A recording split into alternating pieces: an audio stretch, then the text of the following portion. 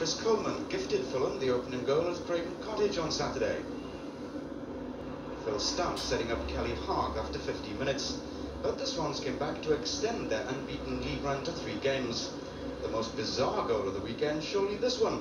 Paul Rayner with a cross from Paul Williams' throw.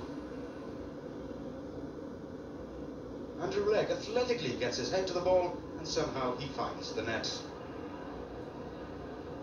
The Fulham defenders playing after you, Claude, allowing Legg just to nip in. A result at Chester tomorrow and Swansea are absolutely safe.